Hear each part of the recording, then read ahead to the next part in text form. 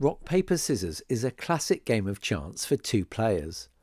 You can play it for fun, or use it to make decisions like who gets to go first in another game. Each player counts to 3 and then uses their hand to make a rock, which beats scissors, paper, which beats rock, or scissors, which beat paper. The game only works if both players show their hands at the same time to avoid one player cheating by spotting what the other player's hand is showing and choosing something to beat it. And it's only completely fair if each player's choice is totally random. In this project, we'll code a microbit to make a fair rock, paper, scissors game. We'll use computer code to pick random numbers and use these to show rock, paper or scissors.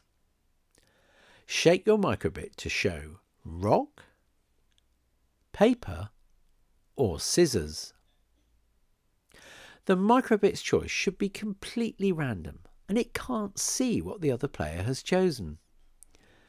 Shake your microbits on a count of 3 and you can also press the reset button on the back to clear the screen. You could use the microbit to play against a human opponent or investigate if you get different results with humans or microbits. Which is more random? Which is fairer? The next video shows you how to code a rock, paper, scissors game on your microbit.